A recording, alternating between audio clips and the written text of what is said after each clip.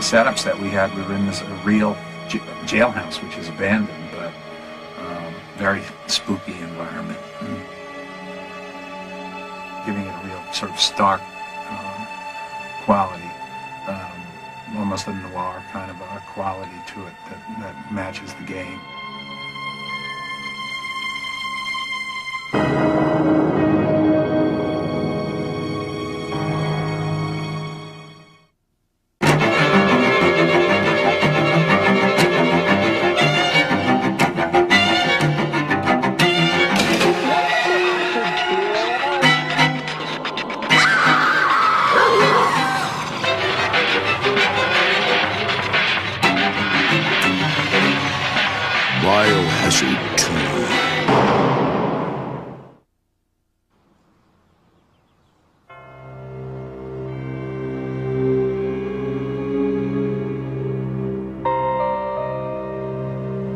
Well, what we were trying to do, this is a commercial for Biohazard 2, but we wanted it to look like a movie, so we basically wanted to produce it very much like a movie instead of like a commercial shoot. It's fabulous. I mean, I love making the movies, and it's great that there's a game which is, it's like a flashback to that genre, and it's, I can feel maybe a little bit like I had some influence on it, and so I feel very flattered, And it was just like a small motion picture shoot with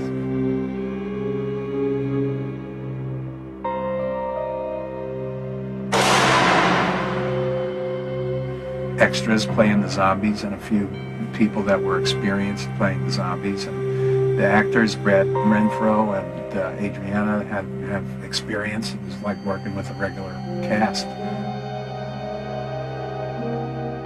Oh wow, yes. Some chick player, badass chick player goes and gets to shoot all these zombies and stuff, and she's just this superhero. So, I mean, for aesthetic, just for a photographic aesthetic. And so Peter and I just talked about keeping it clean and making it look, like old Hollywood almost. And that's pretty much the way. Behind a character, in front of a character, it sometimes gets tricky lighting-wise because you want to keep it spooky, you want to keep it dark, but there's, particularly with any sort of blood effect or anything like that, you have to have enough light there so the audience knows really what's happening, but keep it spooky at the same time.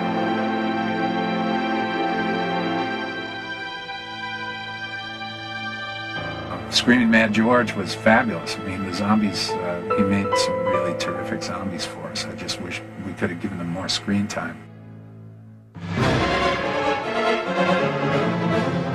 Well, now, zombie is something that is very, in a way, it's so overdone. And I usually tends to do something that is more in the surreal stage. So, and then, trying to make something very different from anybody's done the same genre. But in the sense of zombie, is it very difficult to try to put something very, surrealistic imagery thing going on, because then it really cuts off from the original, point. Right. So, I just thought, okay, well, we should just make the really good zombies. You know what I mean? Instead of trying to do some different thing because they want a zombie and this is that. You're right. So, I just thought, okay, well, we should just make the really good zombies. When I grew up on horror movies, the horror movies of the 40s and early 50s, zombies were always this sort of lower, blue-collar monster, And they were just vampiric. They were hungry for human flesh or blood or both. And that's really their only motivation. They're not particularly evil. They just behave the way a herd of animals might behave, or a herd of, hyenas, or that's what you have to watch out for. I mean, they're just driven.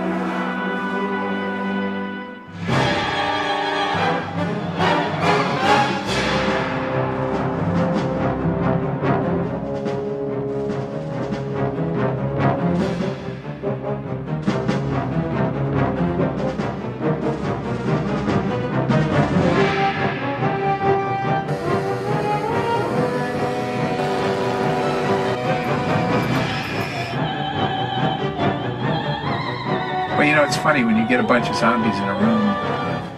I find all the times that I've worked with zombies, if I make any physical move when I'm talking, then all of a sudden they all do it. And you have 40 zombies doing exactly the same thing, which is, so I generally let them invent their own moves, you know, how they want to behave, basically just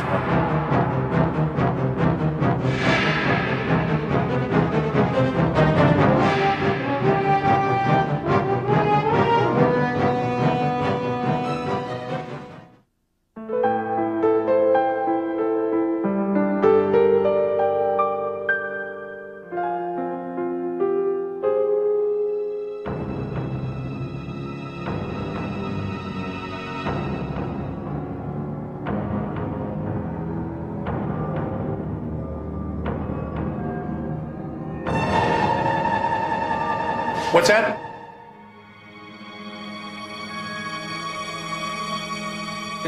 Doesn't it kind of reflect on, I kind of like it because it's a real big change. Coming from a spiritual hero to an actual literal hero.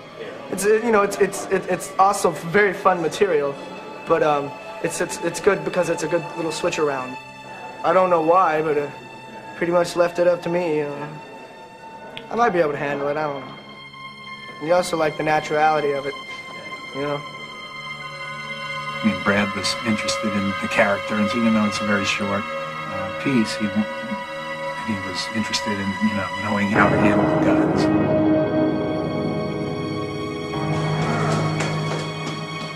In my stories, the people that are trapped by them or that get in trouble are people who just can't either handle it or can't communicate properly with each other to, you know, to form a plan to work around this problem, and so.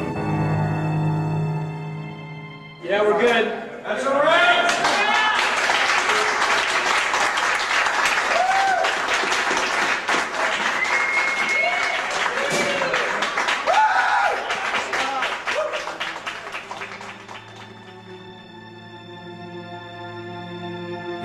They don't have a lot of power. They move slowly. You can defeat them easily one at a time.